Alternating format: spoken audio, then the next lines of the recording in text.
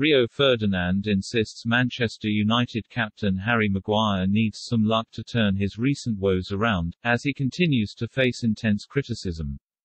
The 29-year-old defender was appointed captain at Old Trafford back in January 2020, just 5 months after becoming the world's most expensive defender by signing for £80 million from Leicester. Maguire has been lambasted this season for his below-par performances and costly mistakes during a tough campaign for the Red Devils.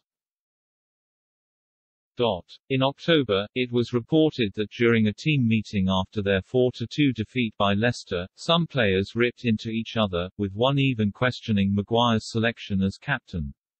After poor displays in matches against Burnley and Southampton last month, it was also claimed that teammates have privately questioned Ralf Rangnick's decision to keep playing Maguire.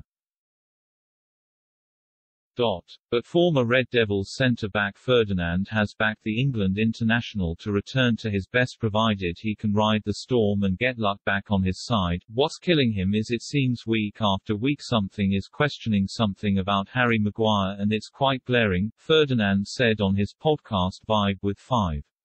We've all been moments like this, in my career it happened.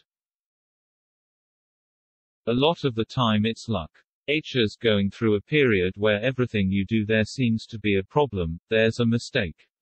Every mistake you make, it gets punished and highlighted. Sometimes, I went through moments in my career when I made mistakes but they didn't score, or the keeper pulled me out of it, or Vidic made a tackle. And that's what happens in teams. It's about rising that little bit of luck you need, and Harry Maguire needs that little bit of luck to get out of this little dip in form he is having right now.